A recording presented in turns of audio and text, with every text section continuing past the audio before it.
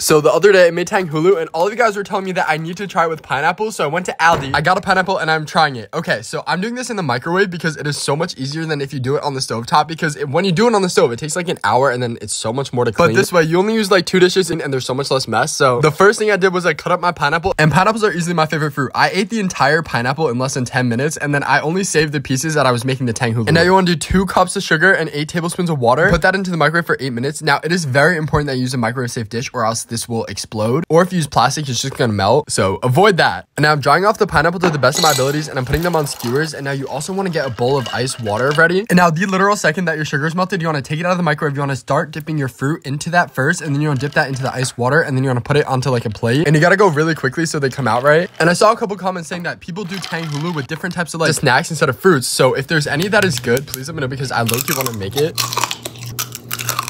It's good, but I think I like normal pineapple better.